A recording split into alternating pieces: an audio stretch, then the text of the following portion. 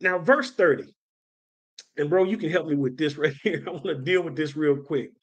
This whole issue of being black, because some people get so caught up and narrow-minded in certain scriptures that they will make it into something that the scripture is actually not trying to communicate. Job chapter 30, verse 30 is not saying that Job is black. All right. Now, he may very well have been, but that's not the issue here. Don't major in the minors and get sidetracked. The expression here is not to make you say, oh, that's a brother going through that. That's a black man, the original man. Soul brother. No, that's not what it's there for. He said, my skin turns black.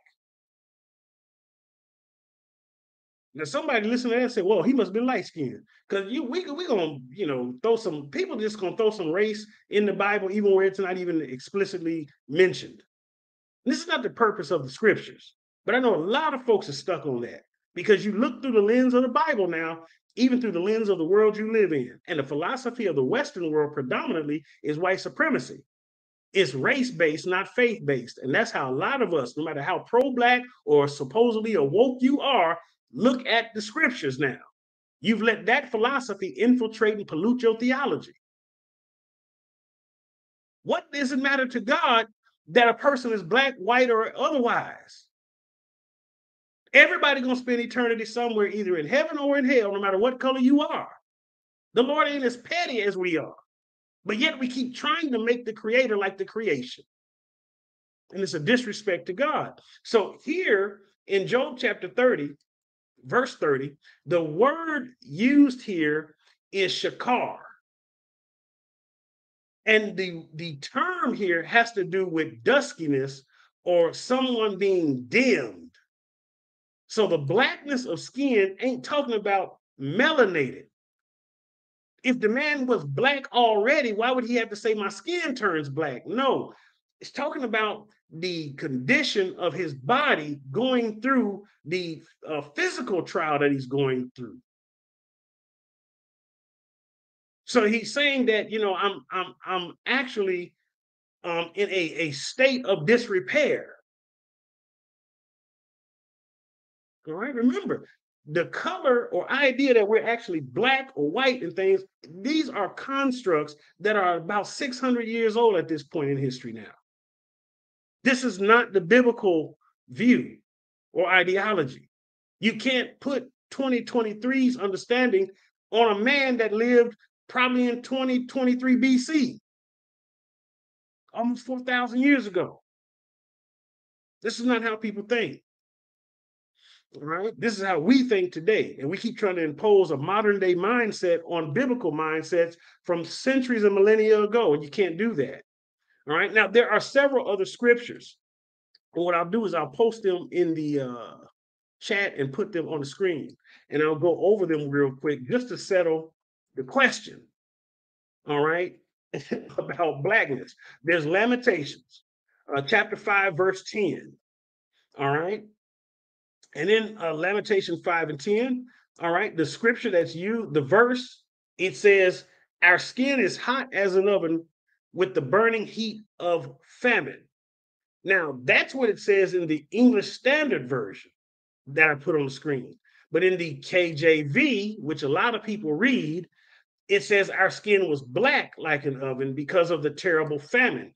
And the word used there is not the same word used in Job 30 and 30, but the word used here for black is the word kamar. All right. And kamar means to be deeply affected. All right. It doesn't mean necessarily melanated skin like we believe we are. And everybody got melanin, by the way, just everybody have a different degree of it. But it's talking about a blackness produced by heat, sunburnt, something produced by being hot. This is what it's talking about. All right. This is Jeremiah writing in Lamentations. So he would need to tell black folks that they was black. They already know they black. The word is being used again metaphorically, not being used to try to push race. in the scripture. Stop doing that. Song of Solomon, chapter 1, verse number 5. All right. Here's another scripture. It says, I am black, but comely, O ye daughters of Jerusalem, as the tents of Kedar, as the curtains of Solomon. All right. Now, this is a cool scripture because here the term used is the word again. This word is you had shakar, or you had what I say in Job chapter 30 and Job chapter 30 and verse 30. The word that was used there is actually shakar. The word used here for black is the word shakor. And this does actually literally mean the color of black. All right. And so this now is probably one of what I would say is 2 or 3 verses where skin color is directly made reference to. And this is Solomon's wife, the wife of his youth. She says, I am black but comely, O daughters of Jerusalem, as the tents of Kedar. So she's comparing her skin color to something that you can actually see is that color, as the curtains of Solomon. All right. And then she does it again, or she mentions it again in Song of Solomon of verse number 6, immediately right after that.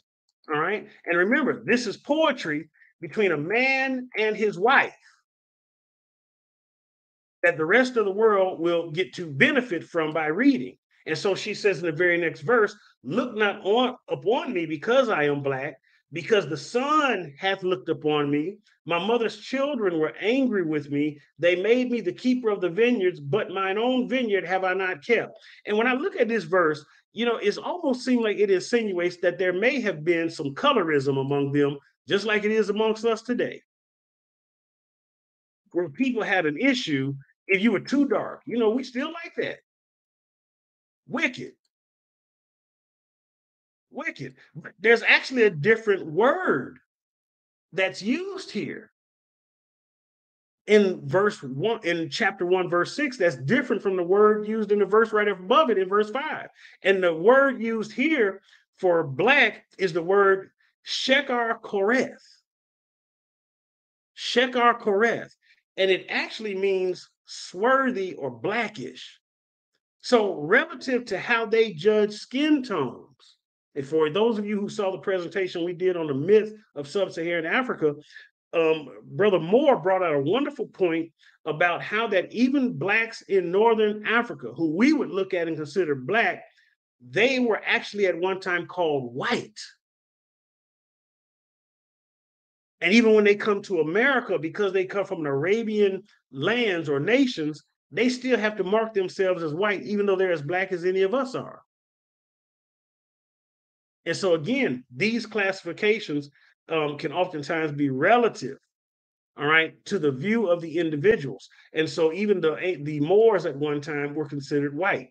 So then there's another scripture I want to go to. Song of Solomon, chapter 5, verse number 11. All right. And here Solomon says, or it's said of Solomon, his head is as the most fine gold, his locks are bushy and black as a raven. So it's pointing out the fact again, the same way in which it was pointed out that his wife, all right, the love of his youth, was a black woman. The same word is used here, shakor, all right? So his hair is black. It's not dusty, it's not ashy dark or any of these other things, all right? But then there's another scripture, and this is the last one I'm gonna get to, because again, these are just answering questions while we go through it, y'all. Okay. Context is key. Most of the scriptures I'm showing you are all in the King James Version, because if you read this in another translation, it would use a different word. And that's because it's trying to give you a more clear context. So when you go to Jeremiah chapter 14, verse number 2, it says, Judah mourneth and the gates thereof languish. They are black unto the ground, and the cry of Jerusalem is going up. Now, here's the question you have to ask yourself, because again, context is key. All right. Jeremiah says, Judah mourneth and the gates thereof languish. They are black unto the ground, and the cry of Jerusalem is going up. And here's the thing. Is Jeremiah talking about the people of Judah, or is he talking about the gates that languish? Because you got to understand the context being brought out. Now, here is a totally different word from the other words, shakar and shakor and kamar. Here, the word kadar is being used. And the initial definition for for kadar, is to mourn or to grow dark or be ashy dark. And that normally has to do, remember, a siege took place in Jerusalem. What happens when a nation is sieged or a city is sieged in ancient times? It's often what? It's burned. It's set on fire. And so here he's indicating basically the condition, more or less, of the gates and not necessarily the people. But even if you want to say this is more or less talking about the people, well, the people would be again in a state of what? Disrepair or persecution. Why? Because they've just been besieged. It wouldn't make any sense for Jeremiah, who's a black man, and everybody else in Israel who are black, for him to keep saying they're black.